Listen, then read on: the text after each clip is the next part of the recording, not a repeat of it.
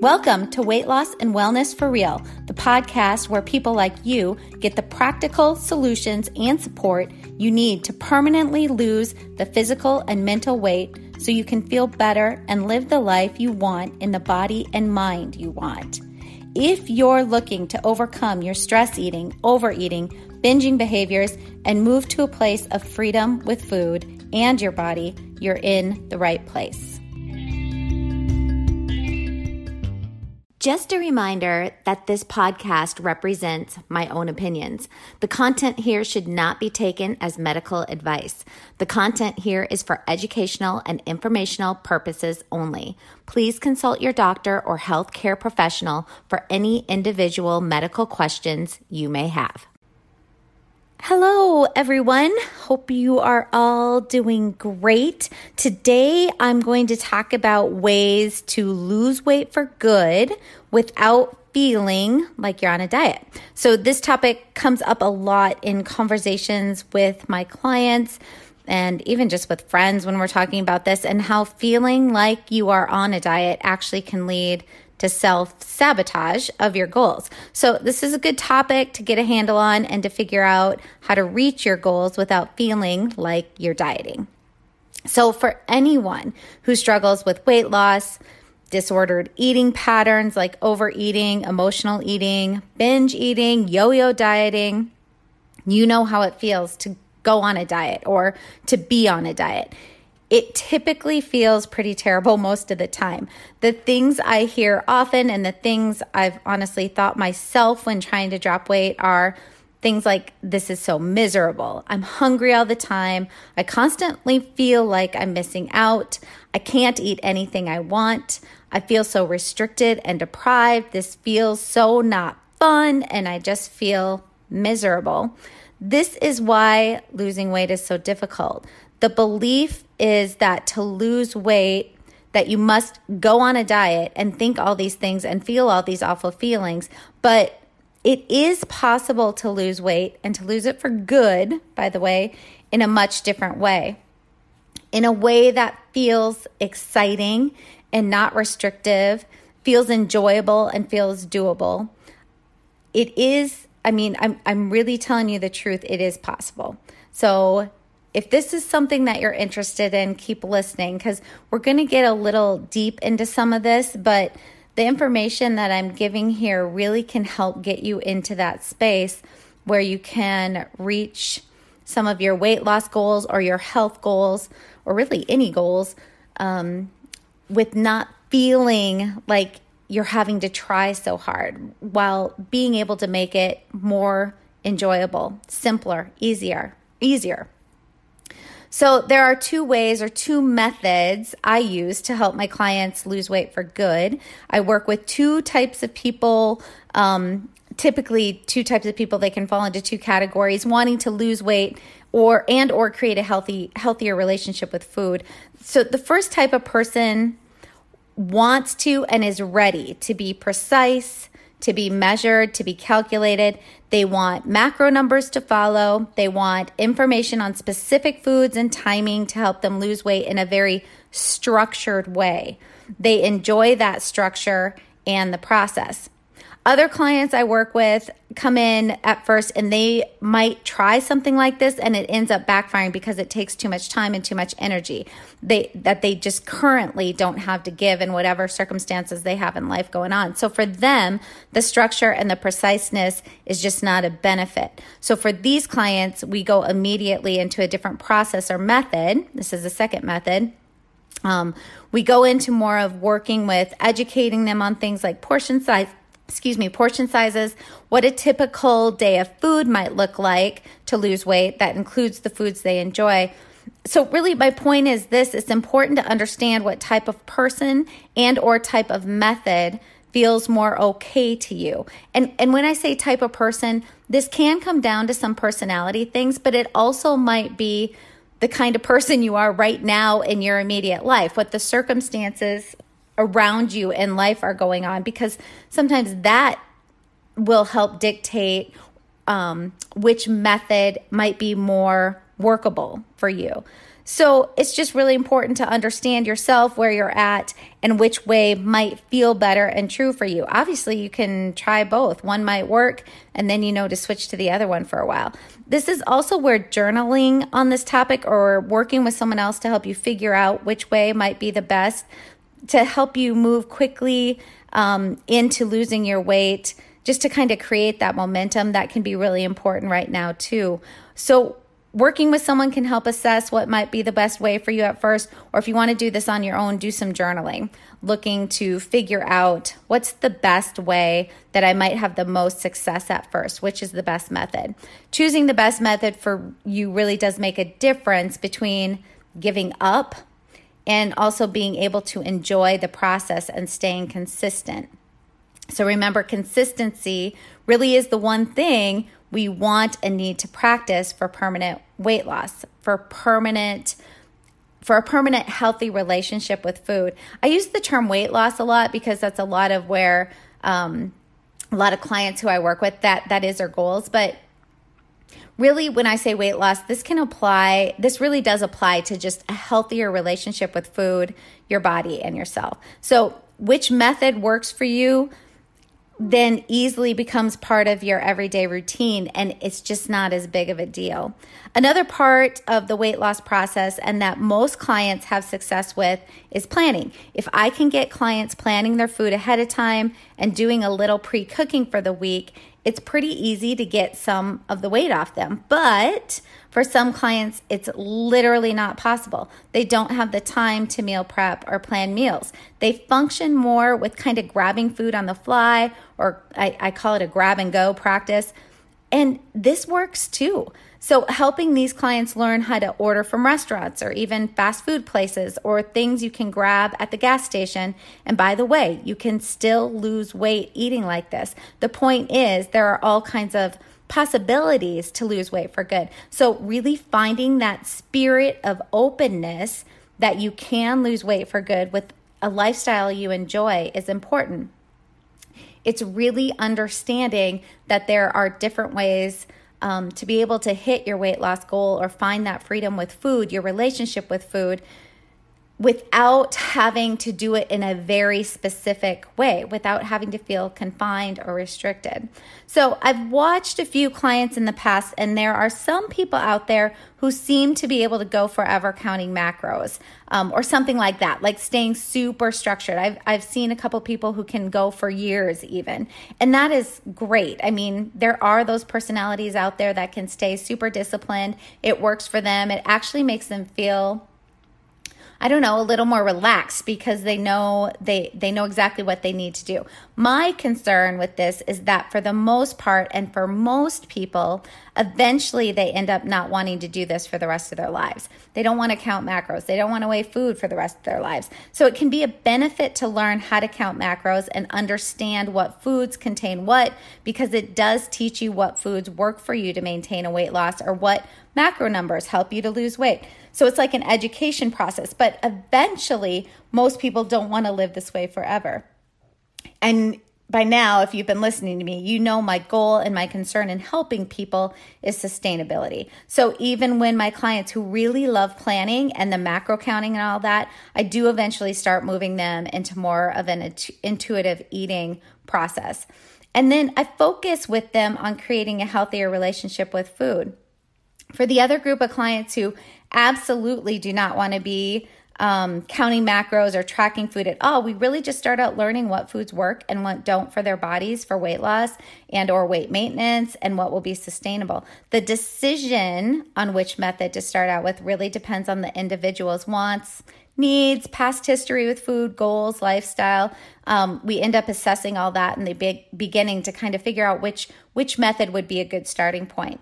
The goal for both types of clients or using both methods are always the same: to create a sustainable way of eating for health, weight loss, weight maintenance that is enjoyable, that's doable, that doesn't feel hard or difficult, and in a way to where the client is not thinking about food all the time or having this restricted mentality of I can have this and I can't have that, or this is a bad food and this is a good food, that black and white thinking. that we don't do any of that.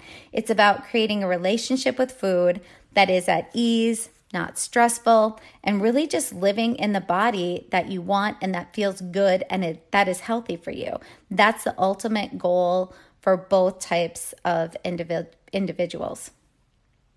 So for both types of clients, we focus on figuring out how to lose weight with the foods that work for that individual and that they enjoy, how to still be able to eat these foods and continue to lose weight, where we can use the foods that are available to the client. I help a fair amount of adolescents lose weight and get healthy, and often they are limited in the foods they can have because their parents are the ones who stock the fridge and pantry. So we really do have to work with some limitations on choices sometimes. So whether a client can cook at home and plan meals, or you're more of a grab and go or like to eat out or whatever, to make a way of eating sustainable, your way of eating needs to be tailored to you and your lifestyle. So let's talk a little bit about the stress of dieting. The stress of dieting comes from thinking things like, remember, thoughts, feelings, behaviors. So when we have feelings like stress, there's always going to be thoughts involved. So the stress, the feeling, comes from thinking things like, am I going to know what to do in a particular situation? Am I going to have to take a scale with me to the restaurant? What can and can't I eat when I eat out? I have no idea what to eat during the day that will give me weight loss. It's the unknown, and that stress comes from not knowing what to do in specific situations. What I find is most people, when they go on diets, that feeling that they almost always talk to me about is feeling confused. They may have had a real specific plan, certain foods they're supposed to eat or think they should be eating, but then they hear information on some other new fad diet or fasting or carnivore. You know, it's like, I know what I should be eating, but I'm not sure if I should be eating these foods in this particular situation. And what about this situation? Or what about this gray area? And so there's just so much confusion. And from the confusion, there is stress. And, you know, if we really get down to basics, the body actually already knows what it needs for health and staying at a healthy weight. So there's more of an idea of trying to tune in to what your body needs. So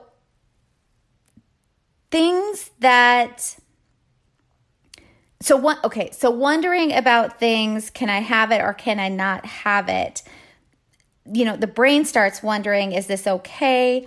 Or you have it and then you think maybe I shouldn't have had it, or you eat the thing and the scales goes up a little the next day. So you're left wondering, maybe I should not have had that. Is that what made the scale go up? It's like all these real constant questions when we're dieting in our head. And it is so overwhelming and energy draining. And this confusion is the sort of thinking that really does end up keeping us stuck. And then where we're even at, if we've lost some weight, it becomes unsustainable. It's not sustainable anymore. It's too much. It's overwhelming, and feeling confused keeps us very stuck. And so all those thoughts are what keep us there. And when you feel confused and you're stuck, most of us just go back to our old ways of eating because that's what's comforting. And we need comfort when we're feeling confused and feeling stressed. And we go back and we tell ourselves, well, that didn't work for us. And then we go back to eating our normal ways and we're right back to where we started, even though we still really, really, really want to lose weight and want to change our relationship with food. That confusing part really can be completely dropped. And often having a guide to help you make decisions and offer some wisdom around all these issues can be super helpful. I've personally used a coach before, therapist before, actually multiple times within my life. And every time it is so helpful because for me, it really does give a sense of having some support and having some help in making decisions. And, you know, I talked a couple of podcasts back about decision fatigue. That's a real thing. And when we have too many decisions to make, we end up just giving up. And so having someone in your corner to help guide you through the process can be extremely helpful as well. And I'm not just saying that because that's what I do here. but it really is something that I've seen that can be super beneficial. And if you're not wanting to go into that space of getting a coach or having someone or a guide to help you through it, then doing a lot of journaling and reading on topics like these and what can be helpful for you is going to be really important as well, because then you're kind of learning to coach yourself, and having that outside sort of objective opinion and support and encouragement can be, and helping to make decisions can be really important. So I love it when clients who I work with, I'm able to offer that to them, that helping to make decisions, helping to coach, helping to guide. It doesn't mean that there's not experimentation or that it doesn't take some time. It's not like I can even tell my clients exactly and perfectly all the time what's going to be the easiest and what's going to make them drop weight. But because I have a lot of experience in working with a lot of clients, we can work together in partnership, and we're always able to figure out a lot of these things together. How to make losing weight feel doable, easier, simpler. When you recognize and figure out weight loss does not need to be a miserable experience, and that it actually can be a really enjoyable process of feeling more connected to yourself, more connected to your body, your relationship with food improves, it really is kind of amazing. You can drop the thoughts and feelings when you wake up in the morning, like this day is going to be so miserable because if I want to lose weight, it's just going to be so hard. I'm not going to be able to eat what I want to eat. And, I'm going to have to restrict myself. You get to drop all that. You get to go into a place where you think, I am eating things that serve me. I am figuring this out. I'm creating this very healthy, loving relationship with my body, with food, with myself. This is an amazing experience. And when you are experiencing these feelings, you are that less likely to go back to your old ways of eating. And that's just part of the trick here to keep it sustainable. This is how we create a sustainable relationship with food that keeps our weight exactly where we want it at, that helps us to feel incredibly healthy, gives us the energy we want. When losing the weight is so miserable and we tell ourselves, there's no way I'm going to be able to maintain this. And if you're really that miserable, you are not going to be able to maintain the weight loss. What you want to do is figure out a way of eating that supports your body and feels so good to you that it's going to be a no-brainer once you're in maintenance. It's going to be no big deal to eat like that for the rest of your life. So I help my clients figure out how to listen to their own bodies and how to figure out what their bodies are telling them in a way that's easy and simple. Learning to listen to our bodies is a skill. It can be learned. This is not something like that we are kind of born with this, honestly, but then things happen and we forget to do all this. But it is a skill that can be relearned. And when we're able to listen to our bodies, it really helps us drop the weight and be able to maintain the loss in a very sustainable way that's easy and simple. So learning how to listen to and trust our bodies, again, is an actual skill set. You can learn it. There is not one client of mine who has had the exact same protocol as another client to drop weight and keep it off, or to create a healthier relationship with their bodies and with food. I really believe that's why I can help people change and stay that way, because each person has a specific protocol for them. Every client, every person is so different. We are all dealing with different nuanced circumstances around us, different body types, different food preferences, different health issues. And this way of doing things, like finding out exactly what works for each individual and making it feel amazing and true and right and peaceful and at ease, it really does create a brand new healthy relationship with food, with your body, with yourself. And once that's established, it really is one of those things where people's lives open up because they figure out this really easy way to lose weight and keep it off. And now they have the time and energy that they were putting in to the food and the body and the weight loss and all the things. They now have the time and energy to put it into other parts of their lives. They have time to start getting on to the other life goals and dreams. The focus can come off the food and weight. The focus can now go to other goals that they hold for themselves. Okay, so I always like to give very practical strategies for you to try. So here's your homework for the week. Grab a notebook and answer this question. What is the sentence that pops up in your head when you ask yourself, if I had to take my best guess, what method would work best for me and my lifestyle to lose the weight I want to lose and or create a healthier relationship with food in my body? Write down the sentence that comes to your mind first after asking yourself that question. This is your starting clue as to what method you should pursue first. Calculated, structured, and planned, or more of an intuitive style. So make a decision on which way to go. Doesn't mean you're going to use that method or strategy for the whole time, but for now, make a decision on which way to go and then use the one strategy discussed in the episode from either the intuitive method or the more structured method that you're willing to try today. And if you want to try the intuitive style, one idea would be to wait to eat until you feel hunger. So this is your practical behavioral strategy if you're thinking you want to try the intuitive style. You wait to eat until you feel hunger. That means if you're used to eating 3 meals a day, but you are ready for breakfast and you're not hungry, you wouldn't eat then. You're going to wait until you're hungry. This is one way to tune into your body and begin to listen to it. Execute it today and for 1 full week.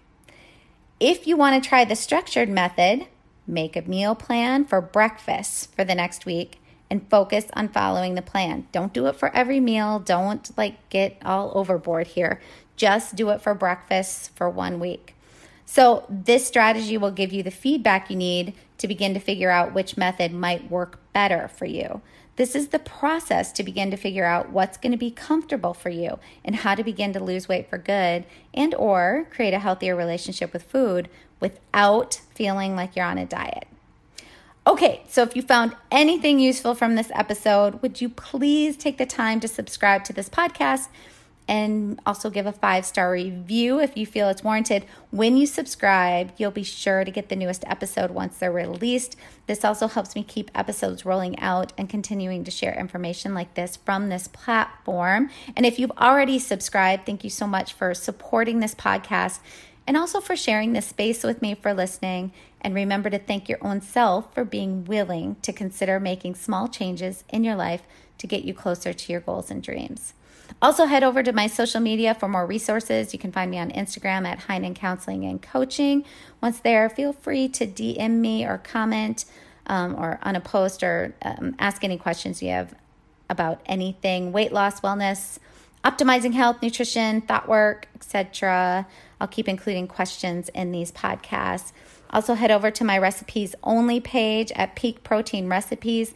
Peak is spelled P-E-A-K. And that's where all my high protein recipes live. Lots of quick and easy ones, really easy, tasty ways to get your protein intake in. And if you keep listening right now, you're going to get some more information on how my clients take a deeper dive on these topics with me through online programs and coaching. It's where you get the actual structured lessons, worksheets, journal prompts, support, and coaching behind all the information I'm putting out there to lose your weight for good, improve your health, and live the life you've been dreaming about in the body you've been dreaming about. Did you know you can find a lot more help from me on my website? Go to heatherheinen.com. Heinen is spelled H-E-Y-N-E-N, and get in touch with questions on all things I offer, like online courses for overeating, weight loss, goal attainment, and also my coaching and counseling services.